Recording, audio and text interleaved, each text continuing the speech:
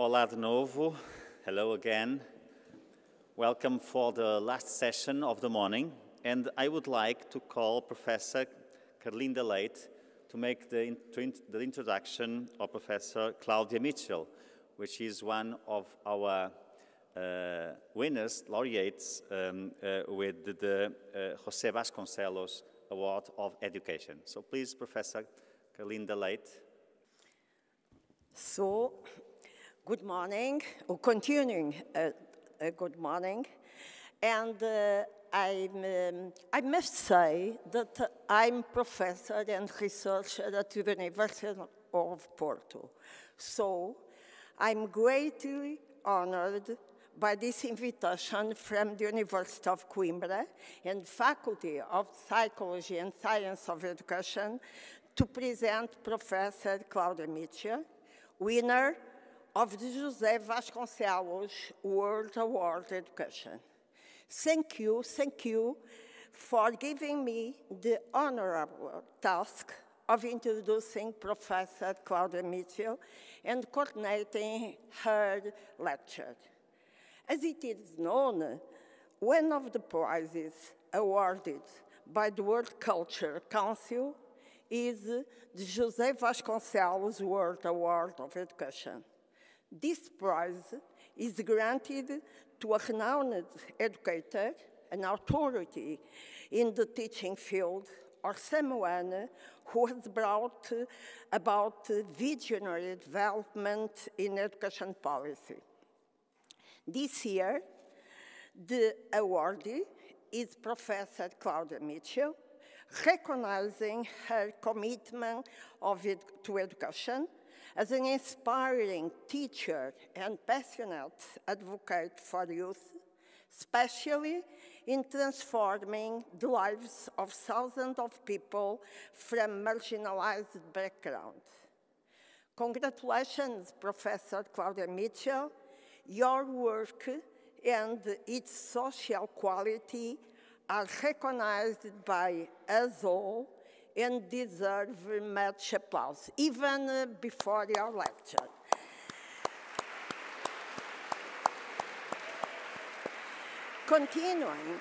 Continuing, I must say that Professor Claudia Mitchell is a distinguished James McGill Professor at the Faculty of Education of McGill University and Director of the Institute of Human Development and Well-Being. She is also an honorary professor in the School of Education at the University of KwaZulu-Natal in Durban, South Africa, where she established the Center for Visual Methodologies for Social Change.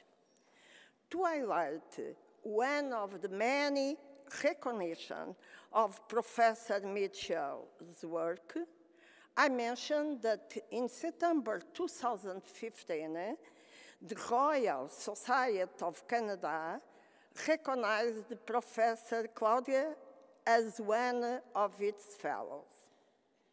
Professor Claudia Mitchell's research interests are broad and marked by high social quality.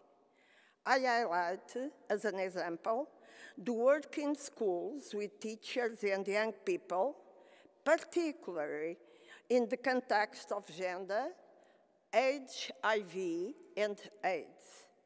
She is also involved in South Africa, Rwanda, Ethiopia, Botswana, among others, education studies and interventions.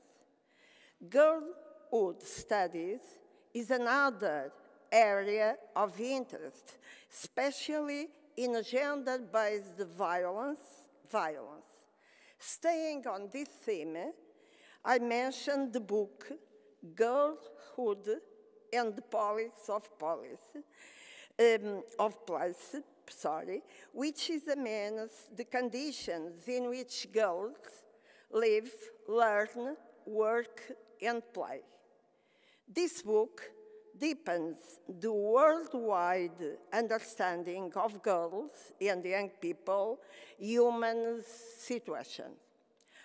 I would also like to say that when I read Professor Claudia Mitchell's biography, I found it very interesting how innovative visual and other art-based methodologies started. While working with young AIDS patients in Southern Africa, Professor Claudia Mitchell realized how photography, video, performance, drawing, and written narrative contributed to their well-being. Professor Claudia Mitchell wrote many books and articles related to this focus and participatory methodologies in social change, which we are lucky to have and to read and to study. In sum, Professor Claudia Mitchell fulfills very well the World Cultural Council's mission, which is to increase efficient and positive use of knowledge and promote brotherhood among people, nations, and governments seeking true understanding among all, regardless of ideology, opinion, race, or gender. It is with great interest that all of us will listen to you, Professor Claudia Mitchell, deliver the lecture entitled, "This is How We See It, Studying Social Change with Young People." Professor Claudia Mitchell, please take the stage.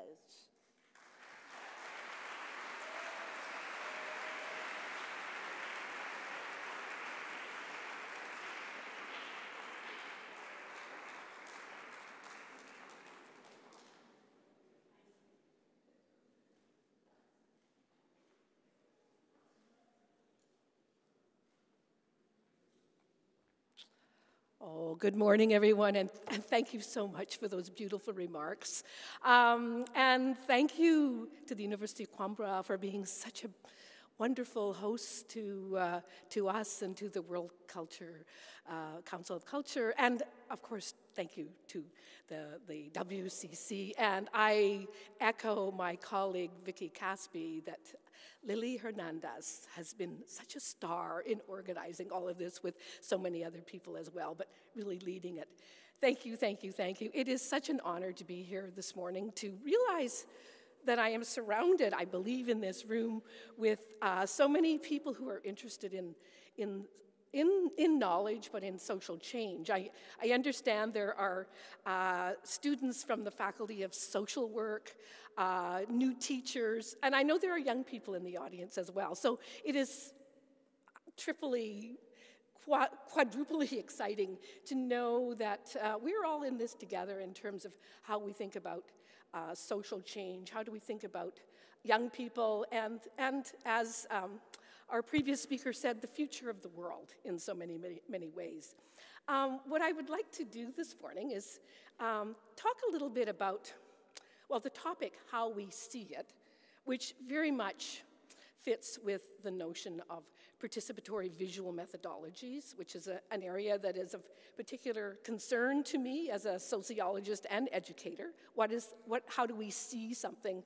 But it's also the perspectives. How not only how do we see it literally through photography, through cell filming, through video, through drawing, through performance, but also understanding, seeing as perspectives on a particular issue, how we see it, and the idea of studying social change with young people.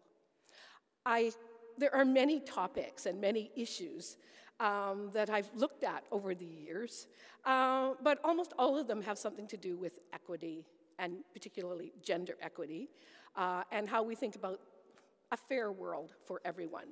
And I thought today it would be particularly relevant. We are in the middle of 16 Days of Activism as an international campaign, and I've walked around the campus at at the University of Coimbra and seen many signs about this intervention, this international intervention on addressing violence over these 16 days between November 25th and December the 10th.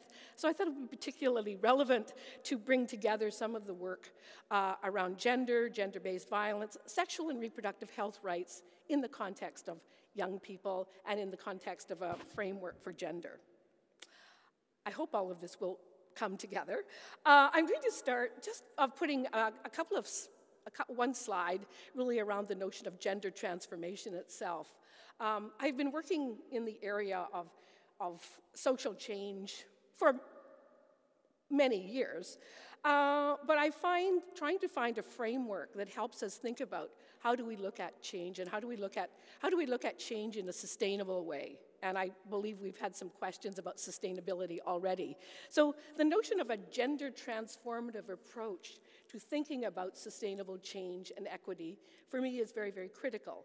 And I've just put, I did not invent a gender transformative approach as a strategy. A number of key feminist theorists, Nellie Stromquist, Carolyn Moser, Kabila, many people who have come before me have talked about this, but I think within our large bodies of international development, this notion has been taken on, I think, in a really deliberate way and a very intense way to think about how do we think about change in a sustainable way. And there are 5 or 6 characteristics, but I want to just highlight a couple now, and I will return to these during the talk. We are not going to bring about social change, I don't think, in terms of equity, unless we have ways of hearing the voices of girls and women. And so throughout the talk, I'll be looking at ways that this participatory agenda is absolutely critical. We also know that gender is not about girls and women, it's about everyone. And increasingly, we should see that boys and men are allies and champions of change. And throughout my talk, you're going to see boys and young men being part of this. I also think intergenerationality is very, very important, which is why I'm so happy that there are so many students here today, that we have to think about this as something that is not just about one generation, but looking across generations. And the other point I want to just stress right now is the notion of personal transformation, that any of this work has to start and end with the people who are involved in it. It's a reflexive process, and it's a process where we do not make changes overnight, necessarily. And some of the examples that I will look at today are things that have been going on for several years or longer. And these are areas that we need to look at over a longer period of time to think about how change happens. I have a guiding question that I use in my work quite broadly, and I adapted it from the well-known sociologist Anne Oakley from the UK. And she asked the question in about 1994, what would it really mean to study the world of young people both as knowers and as actors? As knowers and as actors. And I love that question. I think when we look at climate change and we think of the Greta Thunbergs of the world on climate change, if we think of girls' education and Malala, knowers and actors, we think about this notion of how young people are totally invested and need to be listened to in the context of issues that are so important to their lives, but to the planet more broadly. So I have that question, what would it really mean to study the world of young people, both as knowers and actors? And we're going to listen to a tiny little video from Matthew, a 16-year-old young man from Cape Town, or from Atlantis, just outside of Cape Town. And I hope the sound will work on this. This is what Matthew says. I think one of the biggest challenges is this whole thing about your sexuality, who you are, when am I ready for sex, should I do it, shouldn't I? They thrown like the whole subject of sex like in our face and how we have to deal with it. And in between that we still have to find out who we are too, so it's like kind of complicated. It just complicates life. Yes. Now, we're this? I think one of the biggest challenges is this whole thing about I'm just trying to go back to my slides here. I think one of the biggest challenges is Sorry. We will get there. I think one of the biggest. So after that little botch, the main point is it's complicated. What would it really mean? It's complicated. This is a diagram that two of my colleagues from McGill University, the chair of my department, Dr. Lisa Starr, and Jen Thompson, a postdoc, came up with while we were traveling recently in terms of thinking through how do we look at this complicated matter. And I will ask you to look at the very bottom, which is appropriate for from the ground up participatory tools, because the work that we use in terms of visual methodologies, self-filming, which I'm going to talk about today, photo voice, digital storytelling, theater, drawing, all of these they start at the ground. They start with the participants, and we think about how do we work upward from there? How do we move to understanding? How can methodologies where people are making and doing and participating, how can that lead to dialogue? How can that lead to changing perspectives? How can that lead to reflection? How can that look at some type of shared meaning making? And then moving up the chart to social change. We know social change is big, but we know that without dialogue and without perspective and without reflection and without shared meaning making, we are not going to inform policy, change norms and attitudes, and change practices. Or alternatively, with those types of activities, dialogue, perspective, reflection, that we lead to informing policy, that it leads to changing norms and attitudes, that leads to changing practices. So I'm going to be talking a little bit about one main methodology that we have particularly, I think, spent a lot of time pioneering and adapting and refining in the Participatory Cultures Lab, and also at the Center for Visual Methodologies for Social Change, which is around the use of cell filming. Very simply, what could you do with your cell phone besides call someone or access social media in some way? That the cell phone itself can become a tool for social change in terms of creation, art production, meaning making, dialogue, sharing, and ultimately reaching other audiences. I'm going to look at a little bit of a definition. What's a cell film? We have a cell film festival at McGill every year. A cell film is just a very short video, typically 30 to 90 seconds long. It's usually conveying a social message or addressing a social issue. Now, obviously, you can use a cell phone for many other types of messages, but the way we use cell filming in our lab is to really think through, if you took a group of young people, or a group of any age, and said, identify the issue that you want to address, what could you do with that? What messages would you make? How would you create that? How would you discuss it? How would you reflect on it? That is the beginning, or the beginning of a long process of moving up from making to meaning making to social change. I'm going to show you two little cell films right now. The first one is in Portuguese. It was made in Maputo in Mozambique. It has English subtitles, and it's about 23 seconds long, so don't miss it. You have to listen carefully. And it came out of a workshop that I was doing with a group of teacher educators and beginning teachers who were all concerned with gender and gender-based violence. And in our workshop, which went on for about 4 or 5 days, we decided that we were going to create media messages. So if you could create a media message about gender-based violence, what would it be? The first example that I'm going to show you was made by 4 young men. So remember the idea of boys and men as allies and champions. These are 4 young men who are between the ages of 18 and 20, and they are formadora. They are the, I think that's correct, the student teachers, and they are talking about the possibility of teachers, their instructors perhaps abusing their powers in terms of sexual violence. So let's just take a look at this and see if it will work. Colega? Ei, colega, estou feliz. Consegui aquela minha aluna da turma E. Aquela Clarinha? Aquela é minha. Parabéns. Colegas, ouvi a vossa conversa. Assédio sexual nas escolas é um crime.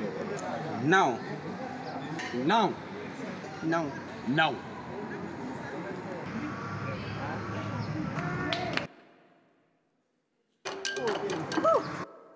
I see we're going to do this. This is going to be my... Greetings, Mama Haja. Good morning. I am Mr. here to Kule. be the bride price of your daughter, to be my 5th wife. No, she's too young. But Yes, I'm too young. She's too young. She's too young. I am too young. She's too young. yes, she's too young. Say no to early marriage.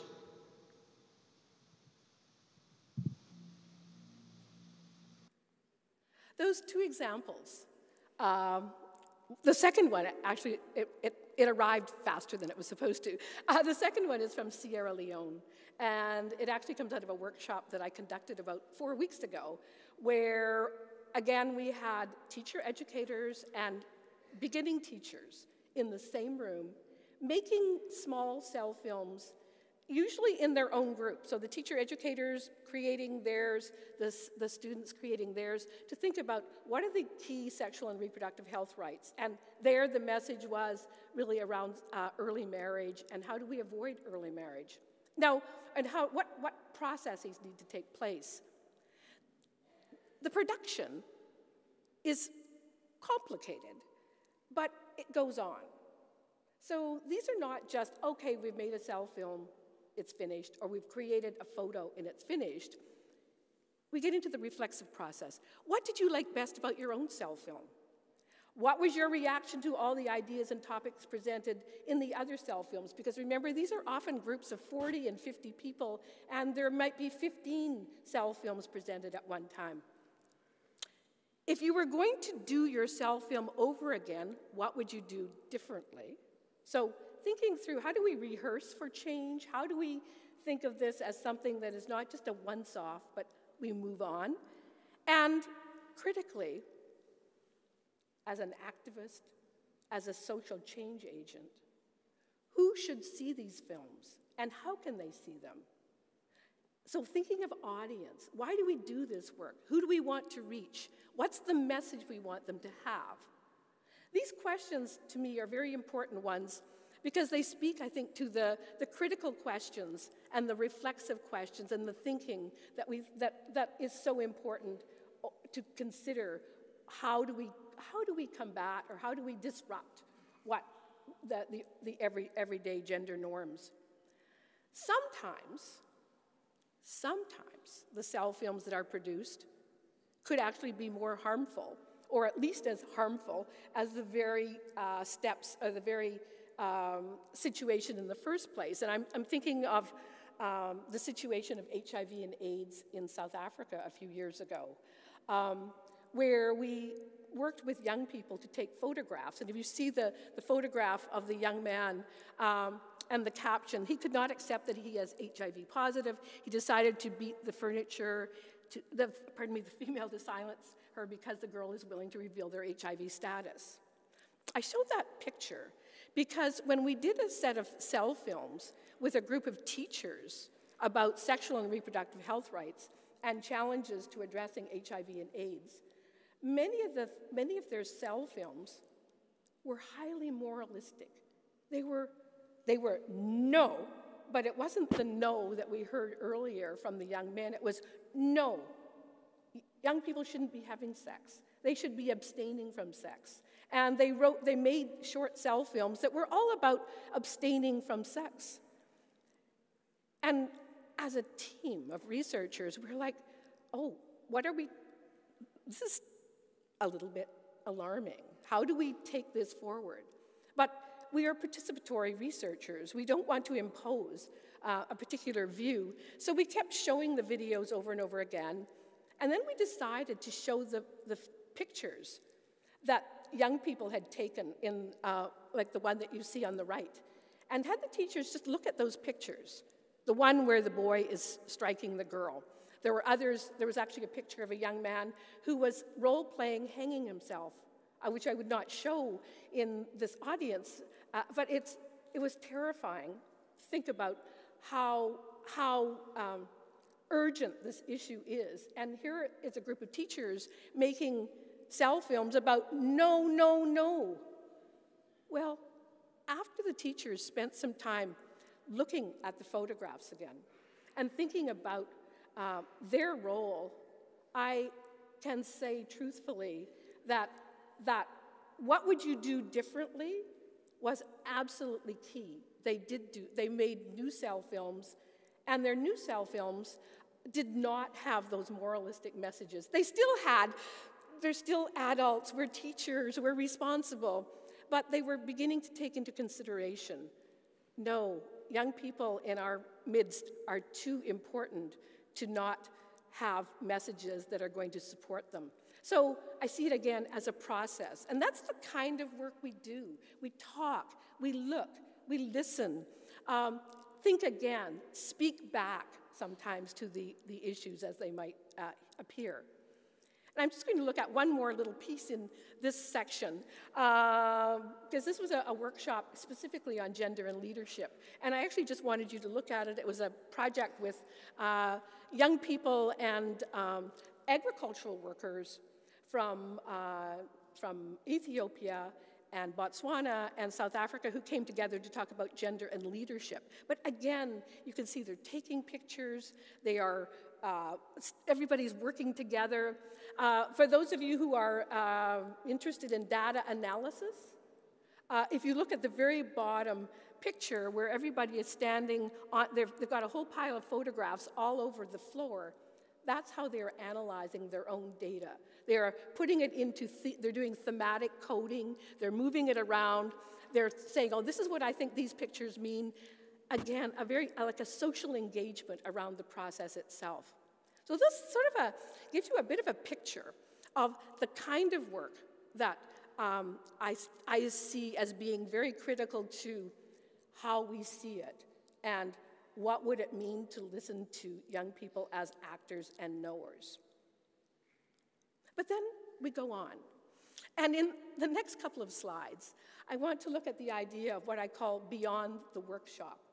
Because everything that I've showed you so far, these are in groups where we all come together 3 or 4 days, we talk, and all of the things that and we view and we listen to each other. But most of the time, people aren't in workshops. They go back to real life. They go back to their everyday lives. Maybe they go back to their everyday classrooms. How do they bring the messages that we've been talking about? What do they do with them? So the more I do this work, I become more and more interested in what happens next. What happens beyond the workshop? So I'm just going to show you a couple of examples of what happens beyond the workshop and how to document that. So the first one, taking ownership of the issues. It's not enough to just make a cell film that says, no, no, no. What would you do with it? And remember I mentioned we talk in the workshops about who should see this, what audiences would be appropriate. And I want to talk just for a few minutes about a group of girls in Eastern Cape, South Africa, who had been part of a project for 3 or 4 years. So these are not just a once-off workshop, but they decided that if they were going to do work on gender-based violence, they actually should find out, how do you report rape? And could they make a video about it? Because if they could make a video about it, there probably somewhere in social media, there is a video about how to report rape in an appropriate language in South Africa, but they had not been able to find it. So they thought this would be very easy. They started brainstorming and storyboarding how to report rape. And then they realized, actually, they didn't know how to report rape. They weren't sure what to do. What are the steps? So they started to interview police officers. They interviewed nurses in the community. They interviewed the principal in their school. And they came up with a 3-minute video that had all of the makings of in a local language, in Xhosa in this case, a local language that they could use. And they have these cell films on their cell phones. And although not everyone in the world has a cell phone, a high percentage of young people do have access to cell phones, even in rural South Africa. And they were starting to use their own cell phone to reach one person at a time. One young girl says, I showed my cell film, in this case they called it Rape is Real, to my parents. My mother said she was very happy. I was learning about this. She said she knew nothing about how to report rape when she was my age. She also goes on to talk about how she showed it to neighbors. And people were like, oh, we didn't know this. Either we didn't know this, as in we didn't know this information, or we didn't know that you knew this. And either one, I think, is a very important aspect of how we think about the young people around us and what they know, knowers and actors. The same group, and this came out of a focus group with seven girls. They also talked about who else should see their cell films, and they said, well, I would like police officers to see these cell films because they're the people we report the cases to. We as a group should go to our community police station and present our work. I think the police officer will see that we are serious about this. They also went on to talk about, the ward counselors and their own teachers should know this.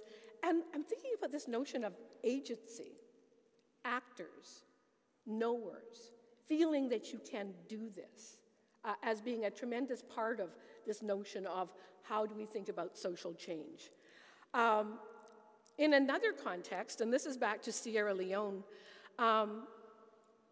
we spent, as I mentioned earlier, 4 or 5 days making cell films about sexual and reproductive health rights. We got on a plane on a Sunday, and by Monday, my colleagues and I, had a WhatsApp account set up with everybody who was at the workshop. And WhatsApp definitely is the preferred social media platform in most parts of Africa. By the time we had got back to Montreal, we had a WhatsApp box full of cell films that participants had made on their own because they had been so inspired and on topics that we hadn't actually dealt with in the workshop. We had dealt with some aspects of gender-based violence. We had looked at school-based violence.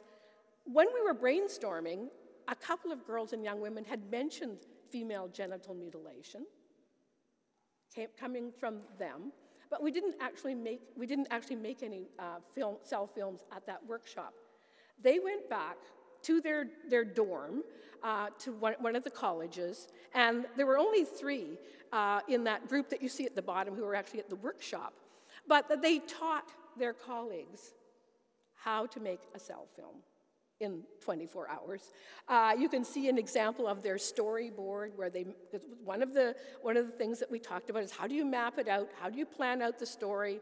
What's the title? How does it begin? How does it end? You can even see a chart where they did brainstorming. And they sent all of this to us on WhatsApp. So they had so internalized the process. It isn't just making the cell film. You brainstorm, you storyboard, you have a title, you have credits. They also have their credits at the bottom of their storyboard. And they demonstrated, I think, and they continue to. This is like now 4 weeks later, and we are still getting cell films on WhatsApp that are being distributed to other people in the group, but it also means that anyone in that group can share it in their community, they can share it with other students, they can share it with colleagues. So this idea that you do not wait for someone else, that the change is there and it's with you. So this notion of what happens after the workshop, I think is really, really critical. One other one that I apologize that I did not make the lettering bigger here, but we did a project in India just before COVID where youth, again, they were learning how to make cell films. They were also using photography to talk about sexual and reproductive health rights. They would bring up menstrual hygiene management. They would talk about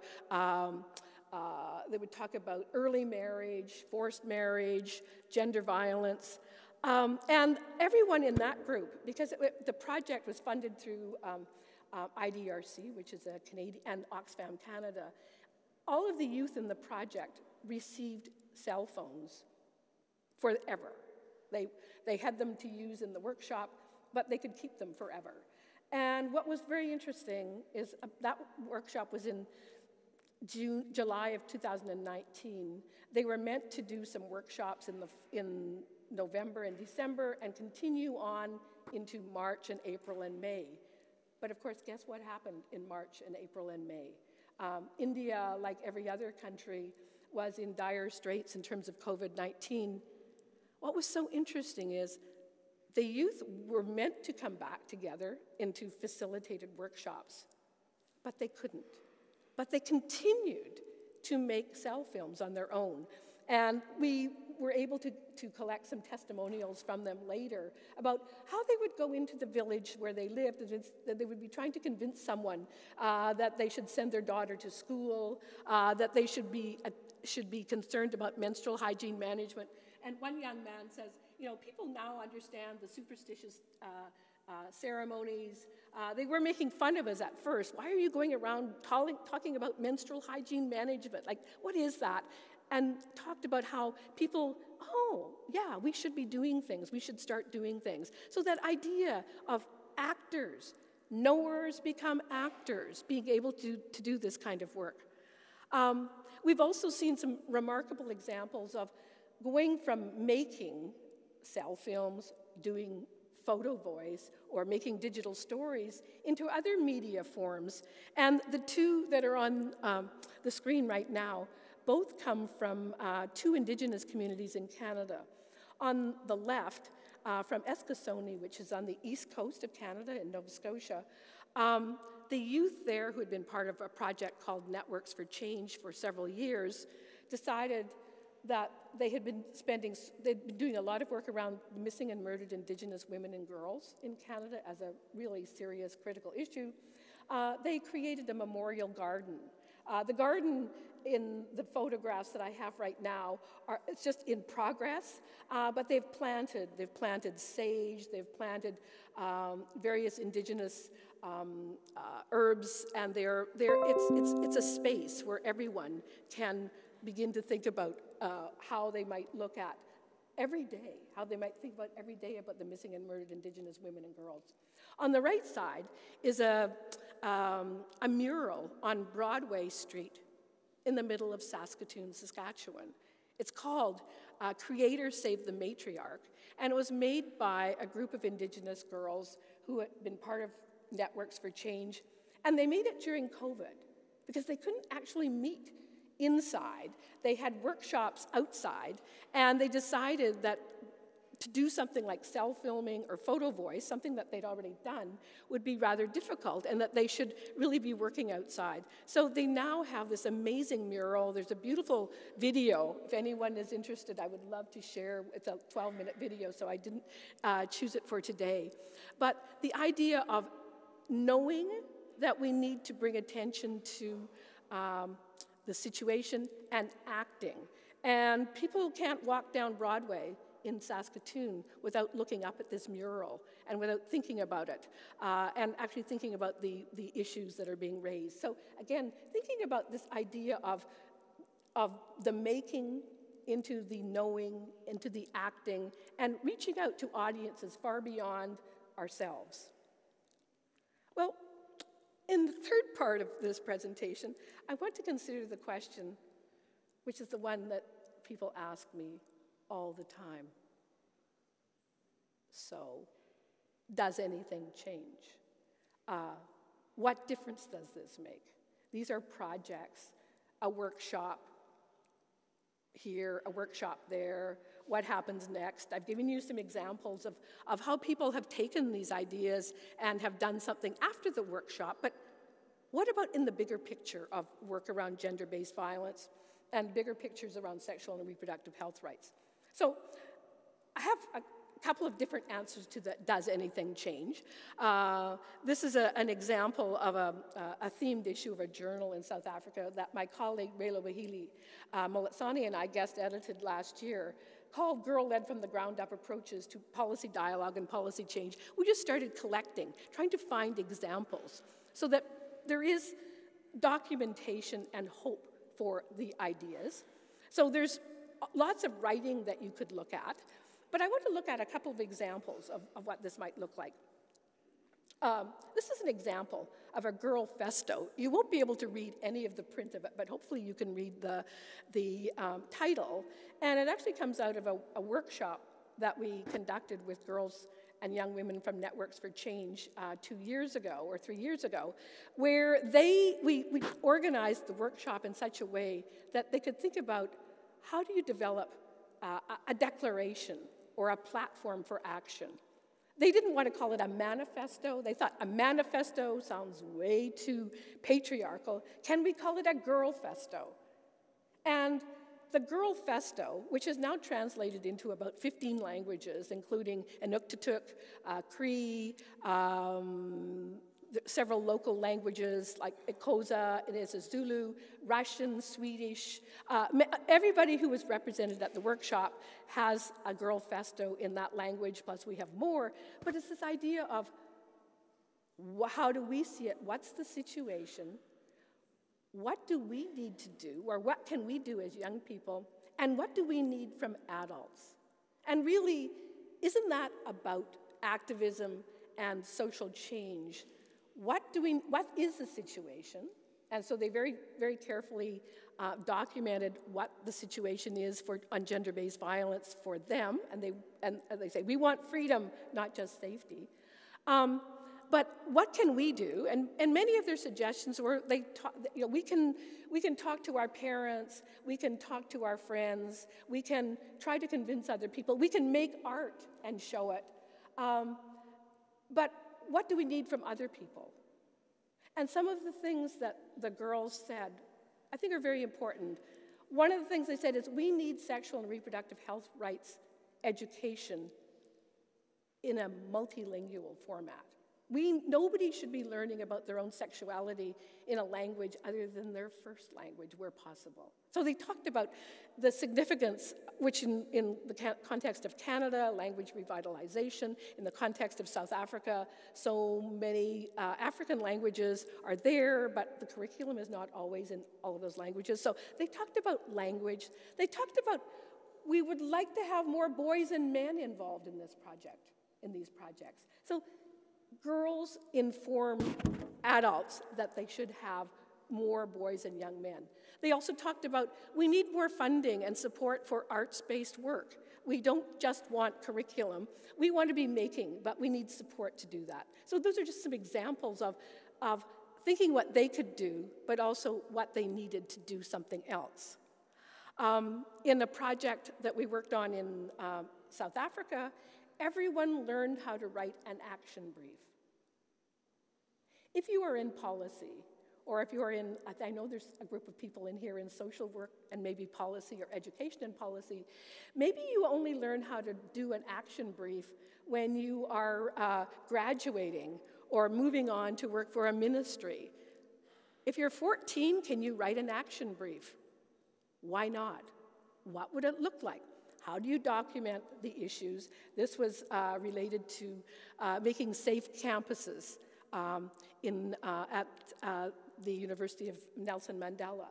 And the girls and young women there they created a lot of photo voice projects where they saw that often the people who are supposed to be the people protecting them are the people who are the perpetrators of violence. So their action brief was about sexual harassment by security staff. We are the victims of our protectors. Who could we trust? They created these action briefs, and to the credit of my dear colleague, Professor Nadine DeLonge, who sat at a very high level at the university as a chair, was able to use her power as an adult to make sure that the young women could present their action briefs at various meetings with the head of security services, for the residence services, for the deputy deans, and so on. So kind of recognizing that very often we need to understand what the power structures are, and not everyone will know that if they're 14 or 15 or 16 or maybe much older. But we need that. And you need to have some sort of a platform so that their action briefs looked very polished by the time they were presented to the policymakers. This is an example, also from South Africa, where when we first met with a group of young women, girls and young women, to brainstorm ideas for a cell film and storyboard ideas for a cell film, their ideas were to think about forced and early marriage. And it was very interesting, although my colleagues with whom I work in South Africa are obviously very familiar with the critical issues, they hadn't seen in that district that forced and early marriage was so prevalent. And when the girls started making posters called, vows for cows, how to get rid of, forced early marriage, people really started thinking, this is serious. The girls, they called themselves the social ills fighters. They created a video, which you can just see in the top corner, where abduction was a huge issue of forced and early marriage. They made the cell film. They had community marches, they had community dialogue. And at the community dialogue events, that's where things really started to change. The adults in the room, the teachers, the principal, parents, the chief, said, we have to do something. And it's very interesting, the chief of that community, when we first approached him to do work in that community, said, well, you can come and do this, but I don't want anything to change. Well, that wasn't going to happen. But he was one of the people who led a delegation to Pietermaritzburg to present briefs, action briefs, not drawn up by the girls, but drawn up by the community, and with the help of the research team, to say, we need to do something about forced and early marriage in this district. We need to raise awareness amongst the parents, and we need to actually make it something that people take seriously. It's now called the Lost Cop Protocol. And if you go onto the IDRC website and just Google forced and early marriage in South Africa, the whole story will come up. It took about 4 years. The girls made their cell film in about 2016 about abduction. Marches, community dialogue, more community dialogue. On March, I'd say it was like March the 12th, 2020, the Lost Cop Protocol was passed in the Pietermaritzburg, the legislature of KZN in Pietermaritzburg. Those girls weren't there. It was the adults' responsibility to take that on. But of course, it's gone back to the girls. They were like celebrating hugely. But the idea, does anything change? What difference can this make? How to think about the policy-making aspect of this as being a really critical part. I'm winding down. I have a couple more examples. One, I'd call it passing the torch, perhaps.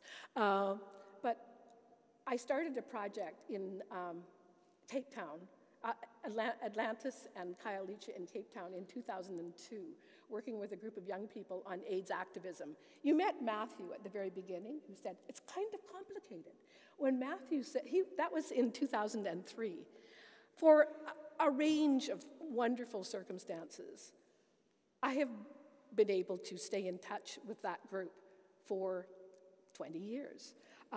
With my colleague Shannon Walsh, who teaches at UBC, she's a filmmaker, and we kept meeting with them periodically, 2003, 2004, 2006, and we kept thinking it was the end of the project. But then we would get new funding, or there would be something where we could still continue to talk with these young people. And they met in the first place as AIDS activists working for the Treatment Action Campaign.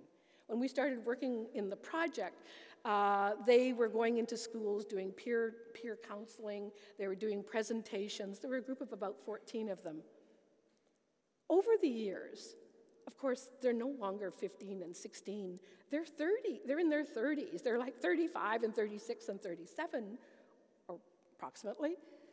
And it's been very interesting to follow, to study activism over a 20-year period.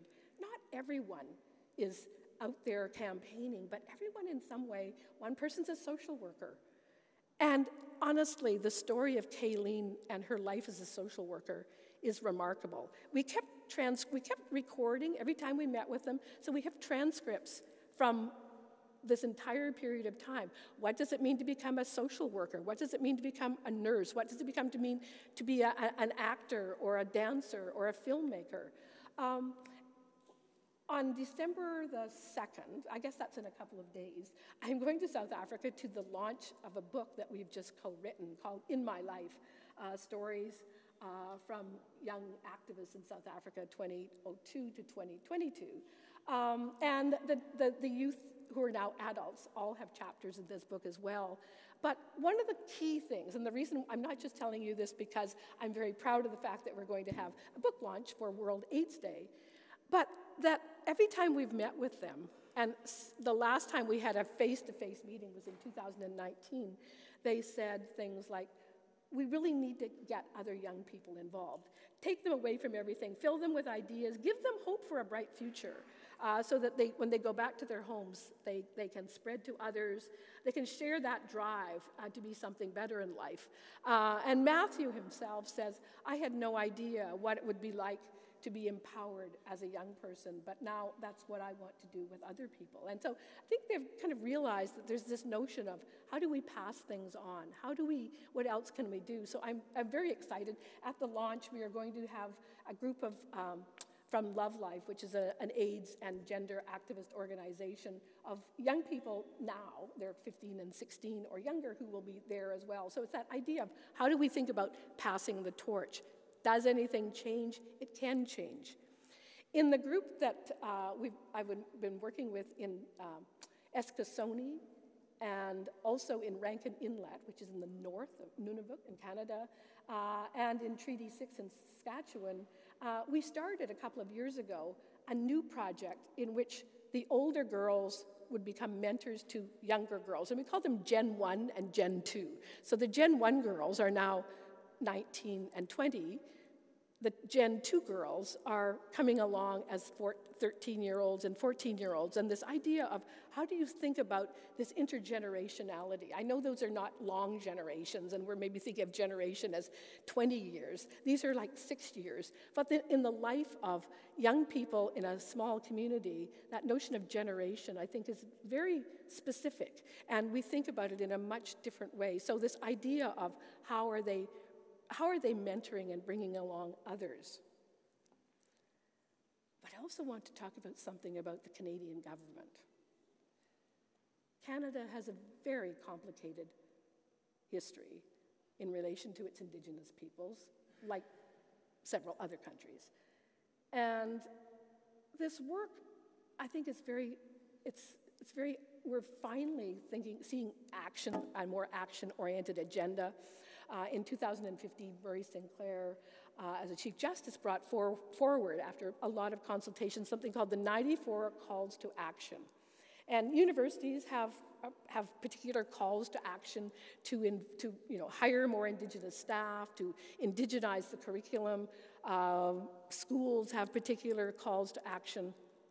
But one of the calls to action that has had almost no action has been number 66. Number 66 says, we call upon this was written in 2015, we call upon the federal government to establish multi-year funding for community-based youth organizations to deliver programs on reconciliation and establish a national network to share information and best practices. Well, the group that you see at the top are the Young Indigenous Women's Utopia from Treaty 6 in Saskatchewan. Two of them, this was part of a cell film they made in, I think, 2016, so they're much older. But two of them spent last Thursday and Friday in Ottawa with about 30 other young people from different organizations across Canada, lobbying Senate about call to action number 66. How are we going to fund youth groups so that the projects that I've spoken about so far have all been funded, led by me, led by McGill, led by adults, led by often mostly non-Indigenous adults, but with Indigenous communities? This is something different. This is saying, no, young people should not have to account for their actions and account for their organization and account for their lives as actors and knowers only in response to whether a university can raise money for them, but in and of themselves. So there's now a roadmap to the Truth and Reconciliation Commission, call to action number 66. I understand that the talks went very well last week, but the idea of, again, thinking about the Girl Festo, thinking about the action briefs, thinking about the marches, thinking about all of these different interventions, starting with this is what we want, to this kind of, I think, national action to think about how the government can be directly responsible to young people and directly answering the need for better programs to support reconciliation, and no mediating by a university, but directly to the organizations. So I put that out there as like an example of, yes, things can change. I don't want to say our organization or our project was the catalyst, but we were part of it. And the kinds of things that we learned, those girls learned and took to the collective action talks with the Senate on last Thursday and Friday. And they were confident. They knew that they know what an organization can do and why it should be led by them. So it's like I think an example of how we can think about this. And now I am truly winding down, but I don't want to leave without showing you a 2-minute video that comes from Maputo. It's in Portuguese with English subtitles. And I know there are a lot of teachers and beginning teachers in the room. I know that one of the greatest needs in Portugal right now, because I had such a lovely discussion at the break, is that we need more teachers, and we need better trained teachers, and we need people who are committed to social change. So I want to show you a 2-minute video that was made in Maputo.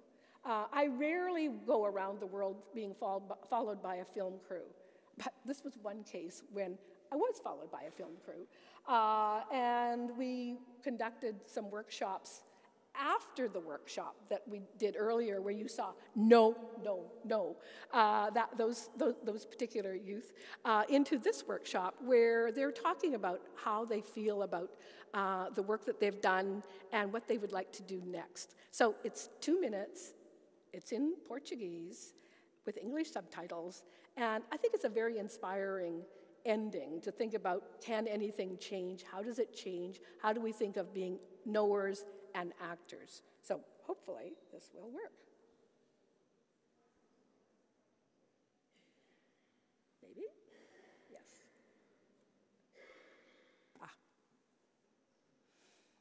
A opção do self-filme porque eu faço coisas que as mulheres fazem, pilar amendoim, cozinhar, mas os meus irmãos diziam, olha, você não pode fazer isso porque você é um homem. Mas com aquele vídeo que eu produzi, eu posso levar para a minha casa, chegar e mostrar o vídeo, olha, as coisas são assim, a equidade do gênero. E eles podem entender que nós todos somos iguais, podemos fazer qualquer coisa, não é que a mulher não pode fazer isso e o homem não. Com o seu filme, eu pude aprender que ainda há necessidade de explorarmos mais esse tema de igualdade de gênero. Assistindo algumas filmagens, eu pude perceber que há necessidade de explorarmos mais esses temas nas escolas. O aluno, nesse momento, vai dizer, lembra do filme que o professor trouxe, o que dizia? Então, aqui não há diferença, que nós somos iguais. Se é para jogar futebol, todos nós vamos lá jogar futebol. Se é para brincar nega, todos vamos brincar nega. Então, aqui não há diferença. E é essa parte que nós queremos que os alunos... Uma vez vendo esse filme, a criança em si pode criar já a coragem de transmitir esse conhecimento para os pais. No papel, mas em algum momento eu fui criativa, implementei mais algumas coisas. Eu era muito insegura para aparecer perante as câmeras, prezava alguns detalhes mesmo, então eu descobri muitas qualidades em mim mesma na realização de self-filmes. Então o meu autoestima melhorou muito. E falando de mim, no papel que eu tive de ser professora, sedutora, foi um papel engraçado, foi um aprendizado. Eu nunca fui ousada, nunca soube me enquadrar. Eu, como para fazer aquele papel, tinha que eu me encarnar, ser uma outra pessoa. Viajar um pouco. E foi meio difícil, mas mesmo assim foi algo para superar. Eu gostei muito de ter feito aquele papel de professora. Em algum momento nós transmitimos a mensagem ou a informação sem ter consentimento da própria transmissão. No sentido do que, se nós já temos um self-filme lá fora, por exemplo, no corredor, começamos a nos chamar pelo nome tratado no self-filme. O self-filme, em algum momento, pode trazer um impacto na sociedade, mas se formos olhando no sentido pedagógico, desenvolve a oralidade entre nós e nas pessoas que também recebem a própria mensagem.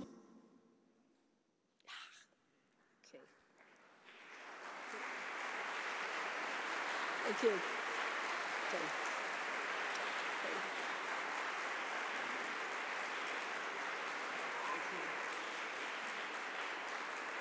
Thank you. Thank you very much. Thank you.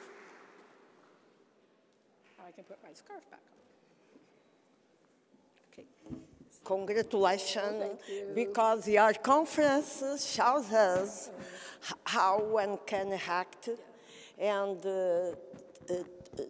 work towards to change the world and the situation that are occurring in the world. So it is late, but if you have a question or a comment, please, only one, yes. So only the first one. But it is possible one. If you don't have, I will have one.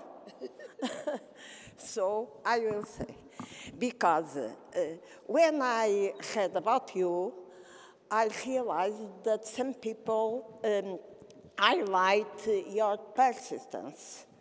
And when we show things like that, I think that you needed to confront some difficulties.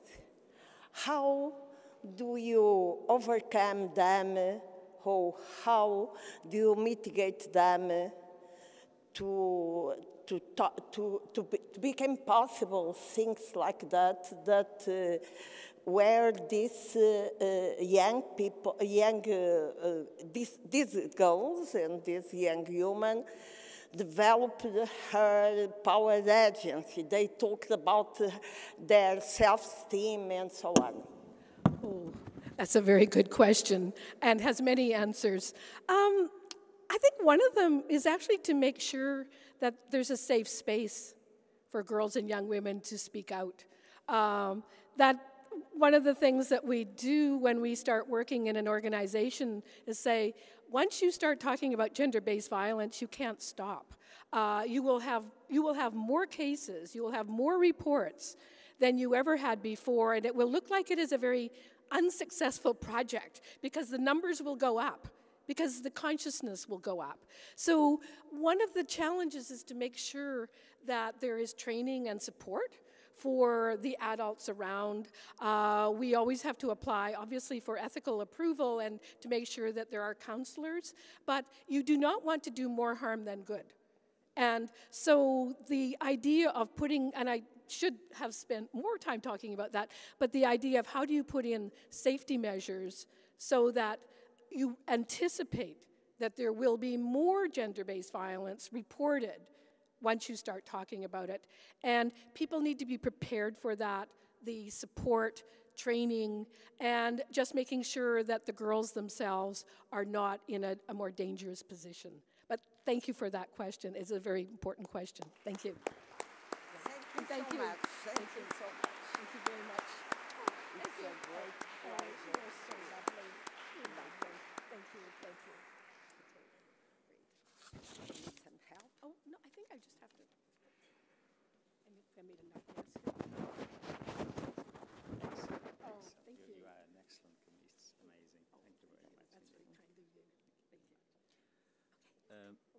Uma breve nota, somente para dizer que we shall now have the lunch break. We are a little bit late out of school, but for the best of the reasons, but we'll try to save as much time as possible. For those who won't be with us after lunch, thank you very much for being here. It was a wonderful audience to have you here. And for those who will continue, and I know that many of you will continue and many others will come, we will try to start as close as possible to clock, although perhaps a little bit, let's say 15 minutes after this, so that you can have some extra time for the lunch. And now in Portuguese, muito obrigado pela vossa presença. Para aqueles que eventualmente continuam e não possam continuar, recordo que hoje às 7 horas, no Teatro Académico de Gil Vicente, há também um espetáculo muito bonito para o qual os convidamos e, naturalmente, que as assistências, entradas são abertas e gratuitas. Muito obrigado novamente.